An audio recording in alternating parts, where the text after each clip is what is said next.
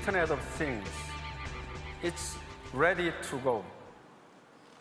That's because there are many consumer devices out there which are ready to be part of the Internet of Things. They have what it takes: a sensor, processing power, and connectivity.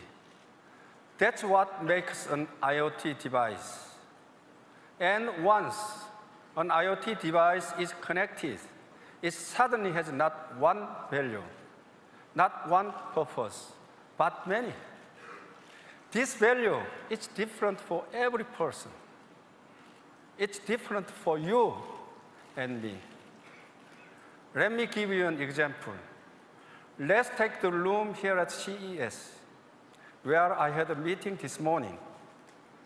What if the chairs were connected and equipped with sensors?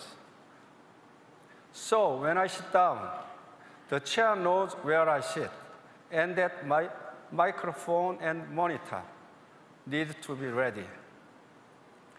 The chair may detect I've just walked in from the outside, and that I'm cold, so it warms up.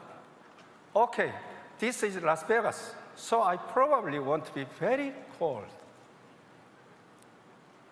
These are just a couple of ideas how a normal, everyday object can have many different values. And this is important.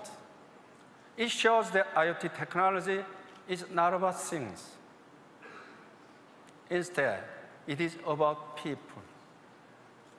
It's an IoT for you.